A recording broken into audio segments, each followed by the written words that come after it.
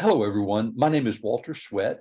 I'm the CTO here at Astadia, and I would like to welcome you today to the latest edition of our Walter's World podcast series. Today, I'm delighted to have one of my compatriots, Mario Mees, who is the Managing Director for Modernization Solutions here at Astadia, join us. Mario has recently authored a new booklet that I have found to be just completely fascinating. And I thought that it might be very interesting for you, the audience, to be able to hear a little bit about this book and Mario's experience and background. So, Mario, welcome very much. Thank you, Walter. Thank you very much for the introduction. It's a pleasure. Glad to have you here. Now, Mario, you are renowned in this space, but for those members of our audience who perhaps haven't had the chance to meet you yet, could you give us a little summary of your career? Yes, glad to. Thank you. I joined about 10 years ago a company called Dynamics, which then merged or was acquired by Astadia a bit more than a year ago. And before that, I spent time with also other American companies, the last one being Microsoft. But at Dynamics, the last 10 years, let's say, because we're a very small company, actually, I had the opportunity to do a lot of things. Like I spent a lot of time on co-defining, I would say, the product strategy, the positioning, the branding, also the pricing of the products.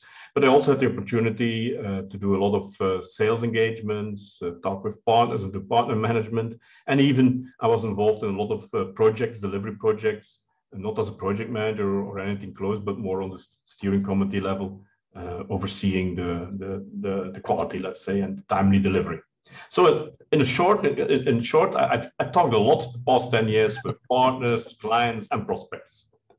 I know that I have really enjoyed getting to work with you and see the way that you interact with organizations, understanding their challenges and their problems and helping them to find solutions. So it has been a pleasure getting to work with you, sir. Likewise, Walter. Absolutely. Thanks. So I mentioned that you've written a book. Could you tell us kind of what prompted you to write this book? Your mainframe is holding you hostage. Yes. Well, in talking with those CIOs, enterprise architects over all these years, I realized that, when these people are considering alternatives, let's say, for their mainframe, it's not their daily business, right? They have a lot of experience in doing a lot of very complicated things, running the operations of the mainframe or developing projects for mainframe or implementing packages, what have you. But migrating a mainframe, for example, is something that they have typically never done before and most probably will not do anymore either, again, once it's done. So it's a one-off. They don't have the expertise with all that they have in all the other aspects of the daily business to rely upon. And so that prompted me that maybe it's a good thing to kind of write what it is about also. But what I also realized after a while is that these people, they do tend to rely on certain things they know about risk management, things they know about planning and all that good stuff, that not necessarily is correct or applies in a migration project. Because at the end of the day, a migration project is something completely different. And what intuitively might be a very good and very wise thing to do could be, have quite the opposite effect in a migration project. So that's also what I tried, addressing all these misconceptions is also something I try to do in the booklet. And then last but not least, while there are quite a few taxonomies out there from large vendors, none of them went a step further and tried to introduce also kind of an evaluation framework based on that taxonomy. And maybe I was too ambitious there, but I also introduced an evaluation framework and even filled it in for a general case. But that evaluation framework can be filled in by anybody for their specific case or extended or what have you. So that's why I felt compelled to write this booklet.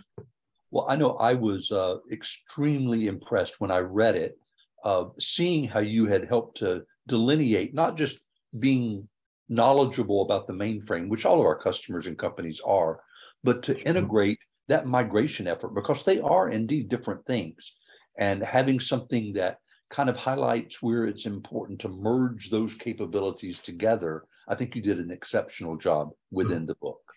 Thank you so much, Walt. Now, okay. Concerning the topic of mainframe holding you hostage, what are some of the factors that you can think of, Mario, that contribute to a mainframe being able to do that to an organization? Yeah, well, let me also say, we also appreciate, of course, what the mainframe has done and still will do over many, many years for the customers and for the workloads they provide and the fantastic machine it is. But there are some buts. I think this, you can categorize these buts in many ways, slice and dice in many ways. But I think you can bring it back basically to three things that are problematic or are becoming more and more problematic. First of all, there is the cost. There is this perception that a mainframe is expensive. And that perception is unfortunately also often proven by data, so to speak. So a mainframe is expensive. And it turns out that for many, many clients, a non-mainframe based alternative is simply cheaper to run and cheaper to maintain and what have you. So that is definitely an important argument, I think, that we should look at. The second is the skills, and that has come up, or that issue is growing and has been growing over the past years.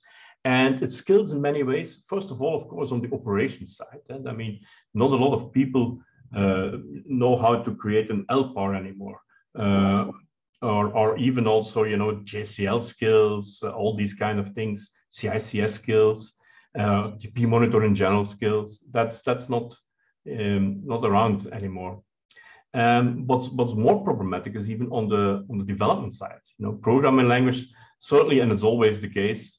Certainly, older programming languages like Natural or ADS. There's not a lot of people out there anymore. But even COBOL, and we all know. That there are many COBOL adepts and still love the language, and COBOL usage, has been growing, is still growing. Yes, but the past decades probably not a lot of people have graduated with COBOL on their curriculum anymore. And I know also that has been addressed by organizing classes, and you can train people, you can train a program in COBOL, but we all know that people who graduate from the schools these days that have learned Java and all this good stuff, they might rather be programming games or fancy stuff in Java or what have you. So it is not those people that you will attract to train in COBOL, and we've had that feedback also from clients. They said, yeah, we found and we still find people we can train in COBOL. But after a couple of years, we had to realize and confess to ourselves, these are not the top talents anymore that we used to have. These are not the top programmers, because otherwise they would be probably doing something else. So long story, but also skills is definitely an issue. On the mainframe, most often you still have programs like COBOL or PL1, and you don't program in Java on the mainframe, not yet at least. And the third one is agility. So people are used to these days to have iPad-like interfaces or iPhone-like interfaces, search possibilities like Google, and they expect that in their job also. Even on the development side, you have DevOps, you have IDEs, all these modern things that typically, again, do not come out on the mainframe. And, you simply don't have that agility to cope with all these things, introduce microservices in a very easy way. The tools are not available on the mainframe to do that. So agility is definitely also the third issue. Mario, I'm curious, and I've certainly seen the same, where there are organizations who suffer the consequences of cost or agility or people skills. Do you find that there are organizations who actually suffer from all three of those challenges? I think to some extent, every mainframe organization suffers from all three. But for some, at the moment, it's less a pressing issue than for others. There's large banks out there that still have plenty of COBOL developers, for example. So that skill is less of an issue for them. But in general, I would say there's one particular category that definitely suffers from that. That are these people, these mainframe users, that are not yet in, I would call it, the modern mainframe, so with a relational database and a language like COBOL, but that are still in pre-relational databases with associated 4GLs, like I mentioned already briefly, I think Adabas Natural, IDMS with ADS, those kind of environments. Visa maybe, not even a relational database. I think those people are definitely suffering from these issues more than the others. But everybody somehow is affected, I think. Yeah, I know in the last 25 years, I have yet to see an organization who says, you know what, I'm not paying too much for my mainframe. I've got more COBOL programmers than I know what to do with, and I can keep up with changing business needs. There is always something, and sometimes, as you say, all three components that come into play. Yes, yeah, absolutely. Now, we've talked about in the past the infamous Gartner 5 R's. Right. Rewrite, replace, re-architect, and they go on. Sometimes it's 6, sometimes it's 7, and now sometimes I hear even 8 different R's. I would be interested to know from your perspective, Mario, how do companies decide which of the multiple 5 R's are most appropriate for them to consider? Yeah, I've also, as I said, I've introduced this kind of framework that helps people decide with traffic light analysis, and I've extended in the book for a number of these R's. So on the very high level, I've taken 5 R's, as you say. So the first one is retire. It happens very seldom, maybe in a merger, like 2 companies merge and one of the applications gets retired. Sometimes maybe the loss policy of a long-standing insurance has come to an end and the application can get retired. But that's the first one.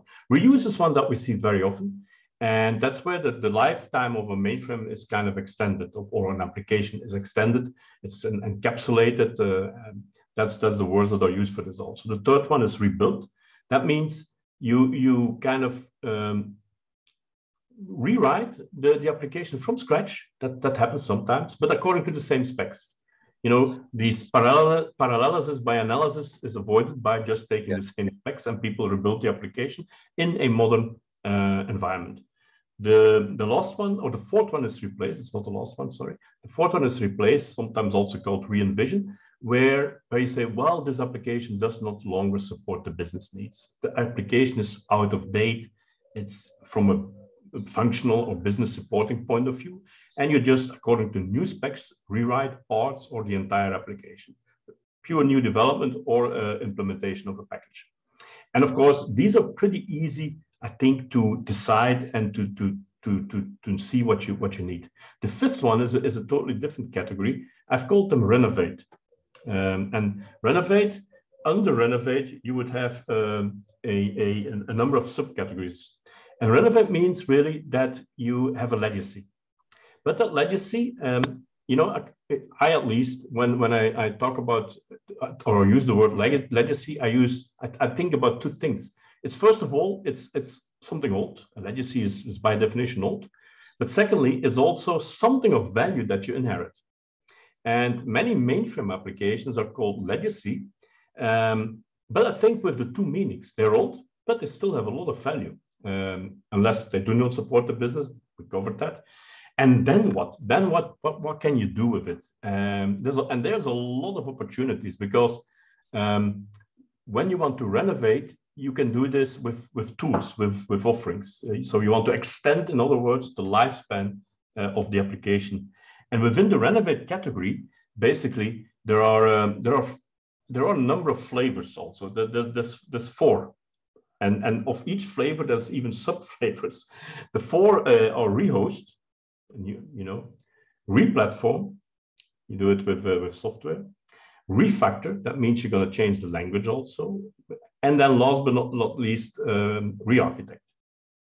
And in the booklet, the framework talks about these, the pros and cons, the sub-flavors of these, and we also evaluate them according to 6 criteria. And these 6 criteria are, the first 3 are the ones we just talked about. How well do they solve the issues that we see there, the issue of cost, skills, and agility. And then there are three, let's say, more project or result-oriented criteria. That is, first of all, the product duration. If it takes 6 years to do it, it's maybe not a good idea.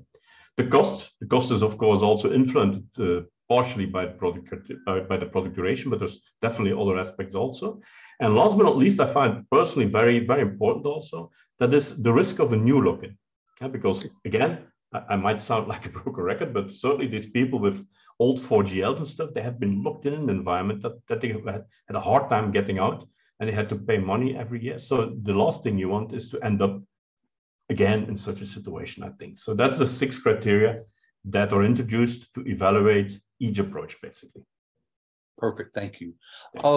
Let's talk about Renovate for a second. I'm curious, how important do you feel that automation is to the effort when we're in that renovation category? I think automation is key, and automation is extremely important. And I know there are solutions out there for many good reasons that do not go as far as 100%, and I'll come back to what 100% means. But I think those solutions typically only work for small applications. And we've seen that in the past years. They deliver excellent results, so let there be no misunderstanding. The results are excellent. But if you don't automate, you can maybe handle like an application of 500,000, maybe 1 million, let's say 1 million lines of code, and more is simply impossible. The task becomes too daunting, too risky, takes too long, testing becomes too difficult. So automation is key. And automation, I think one should look at 3 levels of automation. The first one is probably straightforward. That is automation of the transformations and the conversions. Your data structures go from Visam to a relational database or what have you, from DB2 maybe to Aurora DB or SQL Server, what have you. Also the language. You need to make sure the language is converted 100%. This can be COBOL to COBOL. Quite straightforward again. That's the compiler difference that you have to handle. But it's also COBOL to Java, COBOL to natural to Java, COBOL to C#. Also that, I think, should be, those transformations should be done 100% automated. I'm a strong believer in that. That's the only way to handle, 10 million lines of code, 20 million lines of code in a feasible way. The second level of automation that you need to introduce, according to our view, I think, is testing. The main aspect of a migration project is not the conversions and transformation, but it's the testing. It's a huge testing effort. Most of the time, clients do not have up-to-date test cases available anymore. So you also have to find a way to deal with that and automate the testing. Because migrating 10 million lines of code means basically you do the migration maybe daily. You do it often, you do it again and again and again until you have the trust and the confidence and everything works perfectly. So that means you have to do the conversions again and again, but also you have to do the testing again and again. And automated testing, by the way, will not only discover things that we might discover also by doing it manually or semi-manually, but also even things that we would have a hard time to find, like attribute values, like protected fields and stuff like that. If they should be the same, they should be the same. And that's the testing. And last but not least, the third level is the process itself. So also the migration process, so the steps that need to be gone through, convert the screens, convert the data, launch the testing product, hold that cycle, that should also be put in a pipeline, which is automated, and you can then just make sure you have everything ready, push the button, and the whole process starts again and again and again. And that's how I believe successful migration projects for large scale enterprise applications can and should be done. That standard methodology is so important, and ensuring, as you mentioned, that testing is accounted for with the intensity that it deserves is critical on these migrations. Absolutely, Walter. I'd like to go back to cost for a second. Something that is relatively new or newer in the marketplace now is the concept of subscription pricing versus perpetual pricing. I'm curious your thoughts about how people need to consider those as different factors to take into account. I assume we're talking about here of the the vendor delivered IP now in the Yes. new application, right? Yes. Yeah, that is a very, very good question. Well, a very interesting one. As a vendor, you know, I work with Astadia, and the answer would be subscription, of course, because then we there's an easy way for us to earn money. They keep on giving. Yeah, but if you maybe let me share a short story. You know, I come from Anibex. At Anibex, the way, you know, we were originally not a migration company. We were in packages for service companies, and we ended up building migration tools because we built it for ourselves. We ran our package on a obsolete mid-range platform in those days. So we built migration tools to do it, and other clients of that mid-range platform came to see us and say, "Hey, can you help us also?" So we kind of ended up in this space as a client rather than as a vendor, and we still have the mentality of a client at least. So I think we are a vendor that likes to think as a client at least. So, and with that head on, from that perspective, I would say, you know, you have to go for perpetual license. You have to ask, you as a client, you have to ask your vendor to you know, provide a perpetual license, because you do not want a commercial lock-in anymore in anything in the future, because you have been locked in too long, too much in this mainframe system. Certainly, if you had these 4GLs. And you might think, oh, it's a temporary solution. You know, it will take us 10 years and then we will work our way out of it because we will refactor that thing. We all know, we've been in IT for a long time. You know, those 10 years, excuse me, will definitely become at least 20 years that you sign up your company to pay this. So I would say, yeah, perpetual. That would be my vote. I would absolutely agree with that.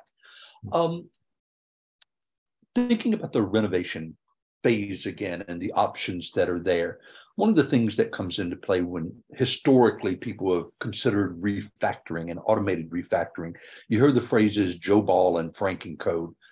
Do you feel that, and while I think in the past they may have absolutely been appropriate 10 years ago, do you feel that in today's market that they really are applicable in the same way? No, I really think they're not anymore, by far not, Walter.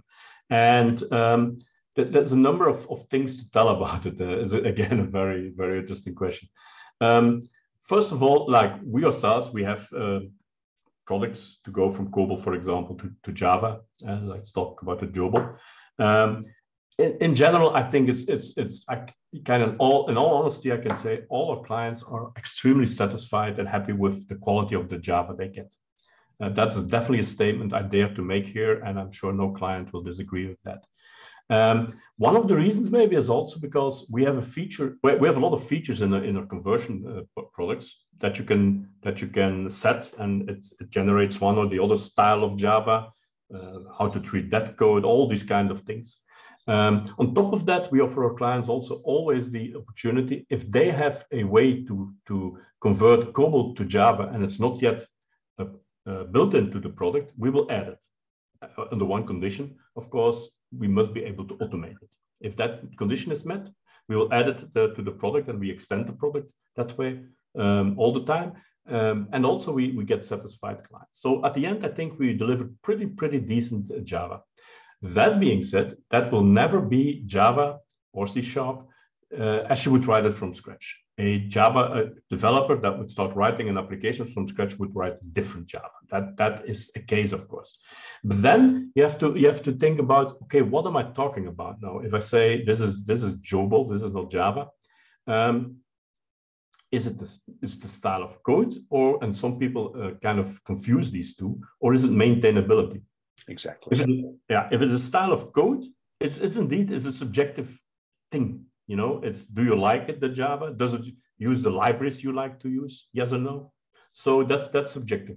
And to that, I would also say, even if you don't like certain things right after the conversion, you're now in the latest and greatest environment. You're not in the mainframe anymore. You have the latest and greatest tools available to further refactor, do whatever you like with that Java. There, of course, you have to make sure you're not dependent on the vendor. You know, the lock-in that we just talked about also from, that can also be from a technical point of view, not only from a commercial point of view, obviously. So you have to make sure you have a vendor that provides that opportunity.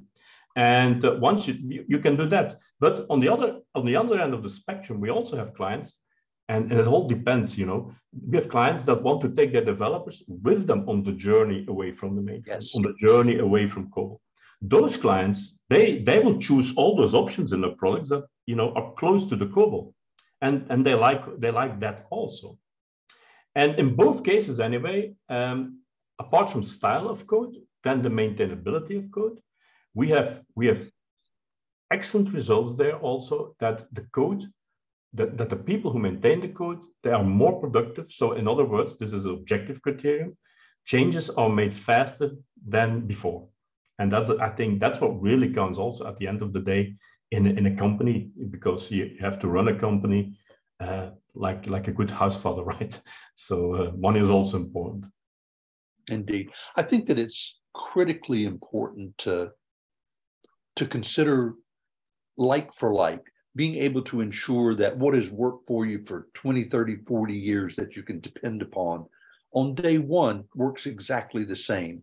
And then to pick and choose where you want to alter and you want to extend and you want to change the structure of programs. You have that ability, but you're guaranteed that you're starting from a solid, proven starting point. Absolutely, that is really spot on, Walter. And I think also, you know, that we also do Natural, and Natural has this feature that the code sits in the repository, so you can see when it was last maintained, last changed. And there we find typically indeed that 80% often has not been changed the last 10 years. Of the exactly. Beauty of the mainframe, it can work forever. And then, you know, indeed, make it go like for like, make sure, and then work on those 20% in the latest and greatest technologies again once off mainframe. That would absolutely. I think that would be a wise thing to do. I agree. I'm curious your thoughts. We get into this philosophical discussion a lot with clients, I know, about the concepts of refactoring versus re-architecting, kind of starting from scratch, or pulling out business rules and reconstructing them and doing something different with them. And to me, it's almost a philosophical difference and approach. I'm curious, do you think that there is a right or a wrong, or is it something that's unique for every client? I don't think there's a right or wrong in general, but it depends, I guess, on what the application. Like we just said, if you want to deal with a 10 million lines of code application or 20 million lines of code, I really, in all honesty, don't think re-architecting will do it for you. It will not work. It will take you years. Probably it will fail, because you're mixing two things. You're mixing getting out of the mainframe with changing the application at the same time. And so that introduces a lot of risk also. And you know, acceptance criteria get blurred. There's so many things. I think the results for a small application of re-architecting, on the other hand, can be great. But I think, as I said, the limit is somewhere around 1 million, max 1 million lines of code. Under that, I would say, yeah, go and do re-architecting. It will take you a while, but it's worth it, probably. And it's feasible. You can manage the risk, but above that, please stay away from it. That would be my advice. Yeah. And I don't know about you, I also think as you consider re-architecting, you have to really take into account the extra amount of testing that can be required, because changing business rules somewhere along the way, that can be terribly difficult to find, and the impact can be quite dramatic. Absolutely, yeah, absolutely. That's a tough one then. Indeed. And the acceptance criteria again, you know, testing and the acceptance criteria. Yeah, good point. Very true. Thanks, Mario. Something I'm often asked after these podcasts, people want to know, can we really expect to see adequate performance to what we're used to on the mainframe when we move away from the mainframe? I'd like to know some of your experiences and your thoughts, if you don't mind. Yeah, thank you for the question. That's a good one, and that's one that indeed often always kind of pops up. It's important. Yeah, it's very important. And we do have a lot of experience now after all these years migrating mainframe applications of the mainframe. And sometimes people are worried about the performance of the online. So that I think there's two things. You have the online part of the applications and the batch part. For the online, when people have a lot of data entry, for example, what's of course important is the response time. You know, a screen hits a key. What is the response time? Now, typically those response times are in milliseconds. We're talking about 30 milliseconds or something on the mainframe. And when we go off mainframe, we do have network latency. You cannot. It's a different architecture. It's a different environment. So when people have response time for 95% of their transactions, let's say of 35 milliseconds, probably we will not reach that. Now what we know from experience is for the 95%, we can reach 50, 60 milliseconds sometimes. Depends a little bit, sometimes even 90 milliseconds as for 95%. But, you know, there's nothing wrong with that. I think nobody can distinguish or can even see the difference between, let's say, 35 milliseconds and 50 milliseconds. So from the online perspective, I think nobody should worry. We know from experience, we've done many, many times, it will be okay. It will work. It will do the job. The one that also more people worry about is the batch part, because people have been working on their batch window, their batch chain, often for many, many years, optimized everything, tried to squeeze it in the night window that they have available. And sometimes even it's so tight that, you know, the batch stops at 7:30 or something, and they have half an hour left before the first people start with the online work. So that's a big worry for many people, especially because they also have been optimized all those things over so many decades. So they think it's not going to work right away. Now, I know this is, for example, one we talked about counterintuitive. We used that word earlier in our talk. I think for many mainframe people, this is counterintuitive, but they can also they can also rest assured, you know, the batch performance will also be better after migrating away from the mainframe. And we have that experience. We've seen it with clients. It will take some tuning for sure. It will not just happen like that from day one. It will take some performance tuning, but there are ways to do it.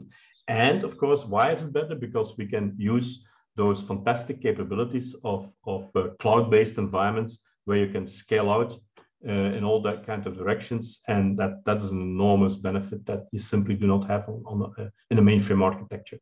That comes into play, and that also make life or make, you know, the batch performance not an issue anymore, basically. And I absolutely have seen the same, that structured correctly, people will see better batch. And it takes effort sometimes. You have to tune the database, you have to tune the process, and it works.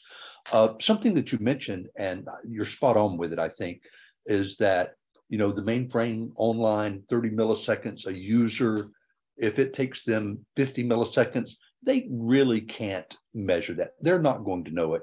Where it does come into play, if you're doing 10 million transactions a day, there's increased usage on the mainframe, so there's increased cost.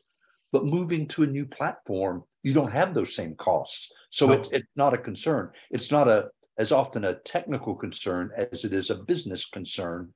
And the reduced cost capabilities off of the mainframe make that a non-entity after a period of time, I feel. Yeah, absolutely. Well, very, very good point indeed. Thank you for bringing this up also.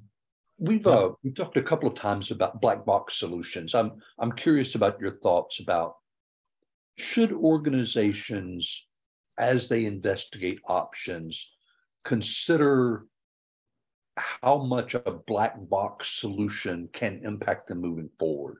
Yeah, very interesting point. And I also address it in the booklet. I think they should. Now, I know from experience, some people don't mind too much, but if I would be a client, and as I said, we like to put on the hat of a client also, I think you don't want to lock in from a commercial point of view. So you want a perpetual license, but also from a technical point of view, you don't want to lock in. So I think I would look for a vendor that and there's vendors out there, including ourselves, that provide also the source code of the pre-existing IP. So we do provide certain libraries, for example, a COBOL to Java library, but people receive it in source code. So it's not a black box. They can see what it does. They can, it becomes part of their application because it's Java like any other piece of Java that they have. And if I would be a client, that would be something I would be looking out for.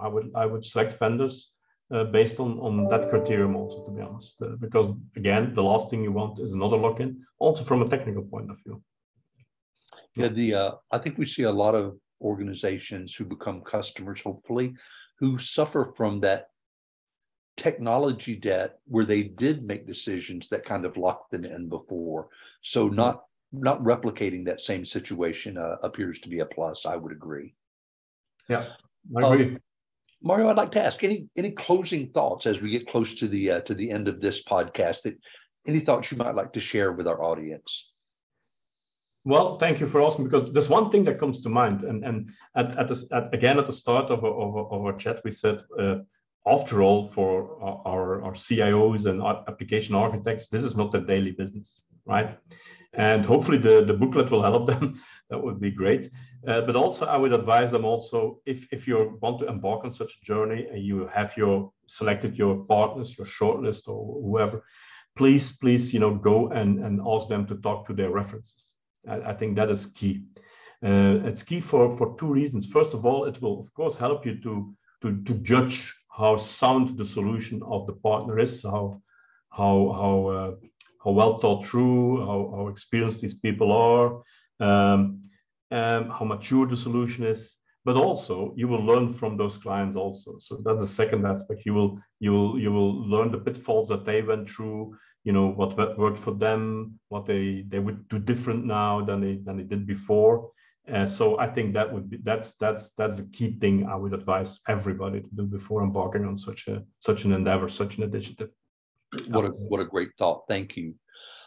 Mario, since the subject for this podcast was your new booklet, and I just know that the audience is going to be very interested in seeing more of what you got to share along the topics that we talked about, might I ask you how people can get access to the booklet? Yes, there's a number of ways. There is an electronic version. Well, for sake of completeness, there is one available on Amazon. So if you do a search on my name and the mainframe is holding your hostage, I'm sure it will pop up. But then you have to buy it. You can buy it electronically there, and soon there will be a print copy available there also. But you can also get your free copy from us. We will have a landing page soon on our website at Astadia, where you can order both from us for free. And last but not least, if you really can have a hard time getting a hold of it, please mail me at mario.mees@outlook.com or mario.mees@astadia.com.